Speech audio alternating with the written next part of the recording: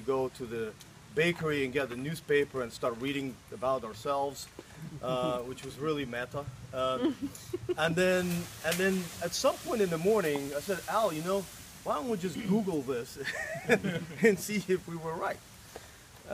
And so we Googled it, and American Association of Zoos actually didn't have a record for whatever reason. Wow.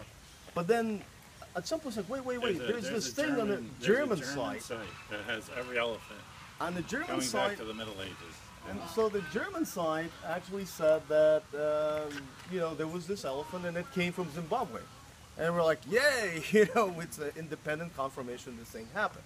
Well, now we start digging a little bit longer for this story, and I confirmed that with Scott. So apparently in 1980s? It was in the 80s. The owner of Nautilus, the person who developed the Nautilus equipment that she used for exercise, you know, the weight equipment, he imported a large group of elephants from Zimbabwe to his facility in Florida. And of course, it was a non-AZA accredited facility or anything, so they wouldn't keep track of those animals.